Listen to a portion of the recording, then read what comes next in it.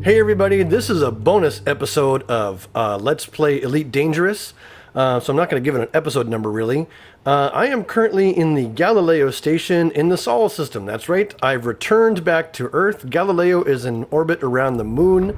And I came back here to the seat of the Federation, the home of all humankind expanding in the galaxy in 3300, to sort of do a little bit of astronomy with you, actually.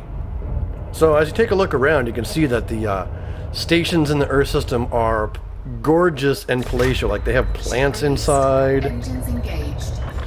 The color schemes are very, very bright. These are obviously extremely wealthy places. Capital, like it's a capital system. In fact, there's a capital ship nearby. We might check that out if we have time, but I'm not sure if we will. Right away, we're going to go do some astronomical observations. For those of us, or you, that are into that kind of thing. The first thing I need to do is get out and away from the station and into Super Cruise. Facing the Milky Way right now. In fact, here's the bright center, I do believe. Oh, there's Earth right there. There's our pearl of a blue planet. Not much bigger than the end of my thumb. Frameshift drive charging. About the size of my thumb, held at arm's length. 4, 3, 2, 1. Engage. Okay, we're actually going to start heading out and away from the ecliptic, just to get a sense of get ourselves some speed and some distance, so we can actually see more stars in the night sky. As you notice, we get away from you get away from the sun and stuff like that. More stars start becoming a little bit visible. So we're just going to kick ourselves up into Super Cruise, and I'll wait until I get more speed and a little bit more distance, and I'll catch up with you guys in a bit.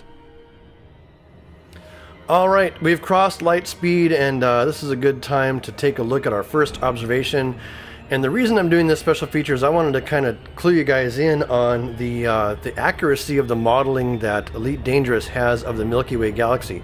They've basically taken all the information that we currently have and put it into the game, and then for the rest of the 400 or 399.99 billion stars, they did a procedural generation to kind of fill in the gaps. But we're going to take a look at some information here. We're going to start off with the single most recognizable constellation in the Northern Hemisphere. And you astronomy buffs out there will probably already recognize this star name. So if I flip myself around here and take a look at this star,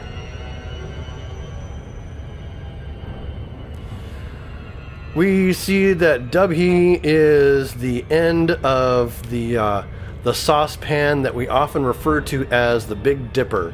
But the Big Dipper is actually part of a much larger constellation. Let's see if I can't get most of that in my viewpoint here. And this constellation is actually Ursa Major, or otherwise the Bear. And when we look back at the galactic map, we see that W is actually 122.97 light years away. So that star right there is 122.97 light years away and makes up one of the most recognizable constellations in the night sky. And if we go to the galactic map once again, we can kind of see its orientation with regard to Sol, which is where we are right now, our home system. Now, if I actually go a step further and look at one of our nearest neighbors, actually one of Earth's or the Sun's nearest neighbors, so I can't find it on my list here. Here it is, WISE 1506-7027.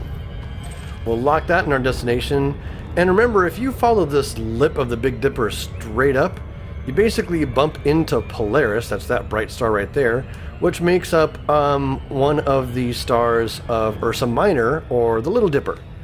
And here we are, just to the bottom of the Little Dipper. If I flip it around here, we can get a better view. So here's the Little Dipper, directly sort of up near the top of our windscreen here, or the windshield is Polaris. And we can see Y is 1506 plus 7027, 10.5 light years away, right where it should be in our astronomical survey, and that's one of our closest neighbors that you can get to relatively easy. All you Star Trek fans out there, you should be familiar with Wolf 359, and the Outer Limits fans should probably recognize it as well. So Wolf 359 is only 7.78 light years away, and we'll take a look at the galaxy map to see, just to get a sense. Here's Sol. Here's Wolf 359. It's right there, not very far at all. An easy jump for most people. It's this little red dot right there. But if I orient it myself a little bit, you can see the constellation it's to the bottom of, and we are currently looking at Leo. So these bright stars make up the shape of Leo, and all these constellations are recognizable pretty easily by everyone in the Northern Hemisphere. The Big Dipper, for example, is visible all year around as long as you can see the night sky. We're going to head a little bit closer to the ecliptic plane and take a look at a really cool place that I can't target directly from here, and it's hard to spell. Pleiades. It's the Pleiades, which I have apparently spelled wrong. Let's try that again. I had the E and the A backwards. There we go. So the Pleiades is a cluster of stars that is 383 light years away. We're going to go ahead and select Maya, one of the stars in the Pleiades cluster, and we'll go ahead and angle over here and take a look. There's Pleiades. You guys have probably recognized this in your Elite Dangerous game sky quite frequently. But the Pleiades is sort of pretty close to a rather large constellation of Taurus, the bull, which we can sort of see this V star combination sort of makes up the center of, or at least that's the body of the bull, and then the horns extend off to the left of the screen and everything like that. So this is a destination you can go to in Elite Dangerous. You can go and explore every single one of those stars, which is pretty awesome. We're going to start heading towards some of the winter constellations. In fact, I think I can see it down here. Oh, yep, there it is. This is a constellation that's only visible to the Northern Hemisphere people during the winter, or to the Southern Hemisphere people in the summer. So, hi Australia, you guys are seeing this, are not able to see this constellation, and this huge red blob is in fact the Orion Nebula. We can't see it in visible light. This is Elite Dangerous enhancing it for us. So, but one of the shoulder of Orion is actually Betelgeuse, and that's another place we can go to. Betelgeuse. So here I have Betelgeuse, some 498 light years away. Once again, making up that right shoulder, I guess. If Hercules is facing us, it'd be his right shoulder. And then to the right, you can see all the line of stars that make up his bow and everything. And the center of his belt is part of the Orion Nebula. So that is Betelgeuse in Orion.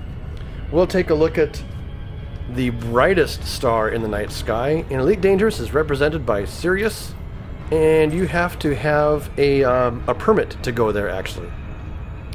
So here's Sirius. Sirius makes up the Canis Major constellation, and this constellation, the Sirius star, is actually only visible to people in the Southern Hemisphere. I don't think people in the Northern Hemisphere can see Sirius at all.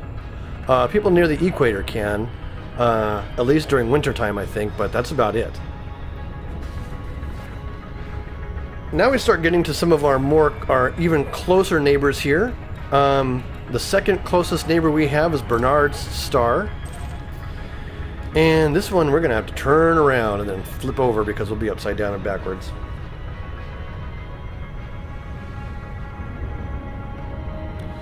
There's Bernard's star, and I'm going to turn myself around to orient myself correctly here. So Bernard's star is, once again, it's part of the Ophiuchus constellation. And people who are fans of MechWarrior would recognize Rasselhaug, which is, I'm going to point right at it. That's this star right here, and once again, that's a place you can go to. But You know, the Rosselhog Free is one of the factions in game in basically the BattleTech universe, of which MechWarrior was a part. So, you know, if we cross over the Bernard Star or over the Milky Way Galaxy and see this formation down here, this is Sagittarius, the constellation Sagittarius. And our nearest neighbor we will take a look at is Alpha Centauri. So we're going to yaw and pitch over to where Alpha Centauri, it's right on the galactic plane. And to the right of Alpha Centauri you can see Crux, but Alpha Centauri is actually part of the Centaurus constellation. In fact, it's the brightest star of the Centaurus constellation, and Centaurus is actually a fairly large constellation. We'll get it set up on the screen here so you can see it pretty well. Yeah, this makes up the Centaurus constellation, and Alpha Centaurus is also one of the brighter stars in our night sky, and it is in fact our closest neighbor at 4.38 light years away. So this kind of gives you an idea of how accurately represented everything is in Elite Dangerous. We have traveled quite away from anything interesting, so I'm going to go ahead and turn myself around and see if I can't find Earth. Set our destination for Earth. I'm going to go ahead and super cruise back there, and I'll catch you guys on the other side. So until then, hang tight. And we're back. I noticed when I was flying around, getting my materials and stuff prepared for this, that there was a capital ship orbiting Earth somewhere, and I figured we could go take a look at it and see what it has to say. So one thing I'll say about the astronomy and stuff that's really cool is that Elite Dangerous, although it's a fictional future universe and we're doing fantastical things like flying at super faster than the speed of light and stuff like that, it is based on our real Milky Way Galaxy. And as we saw with some of those other, I'm going to slow way down, with some of those other destinations, you know, the night sky that you see, especially the Milky Way Galaxy, is kind of flat compared to what's in reality. Which is everything in 3D. So I can actually slow way down here and give you a quick galactic map look at that. So here we are at Sol, our home sun. And if I just run around a little bit,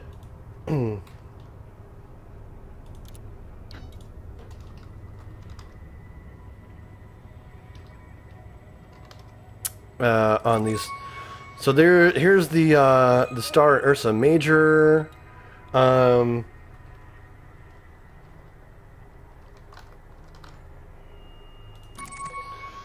in 3D space, here's the position of the Pleiades cluster that lights up the night sky much of the year.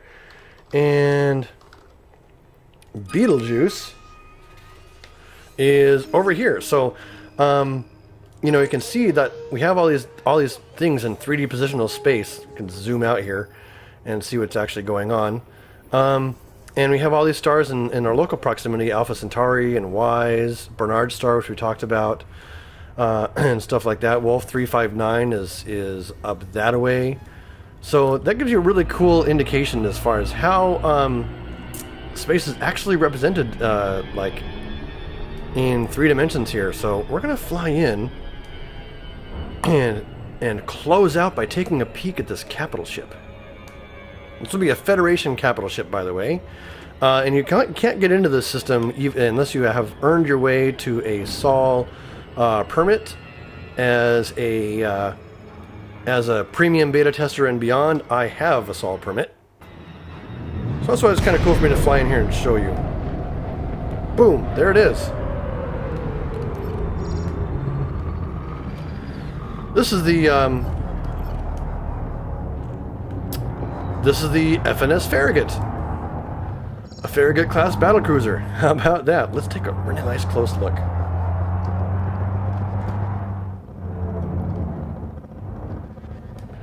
Got a hangar bay right there.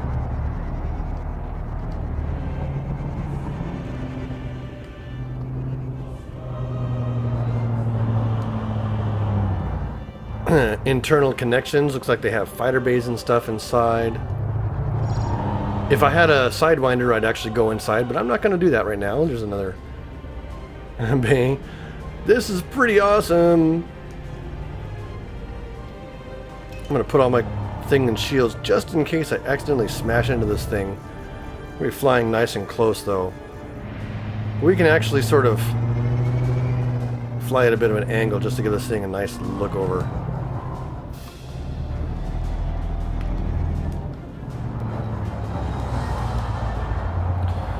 So there you have it, my shadow against the Farragut. Capital ship of the Federation. I think I'm on the bottom side actually. FDN RD5, the Farragut. Let's go to the top. Oh, here we go. Yep, capital ship of the Federation. Look at that sticker. And we can take a look at the radio and guidance clusters here. Communications array. All that good stuff.